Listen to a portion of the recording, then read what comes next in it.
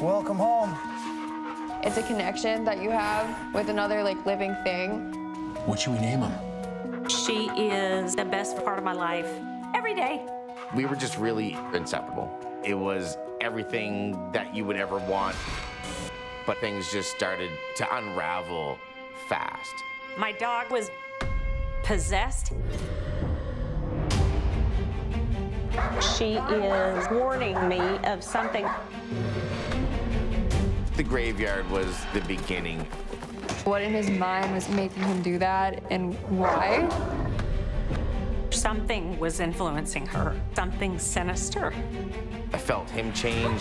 I could feel myself change. Please stop! Stop! Cash running towards the cliff was almost like something was telling him to go down there. I felt like a hostage in my own home. Makes you kind of question your sanity. There were occult animal sacrifices happening up there. Who do you call? There's no exorcist for this. I've never experienced something this evil. I felt like reality was slipping. Something evil was coming after me, and it was taking control of my dog. I have to save my dog.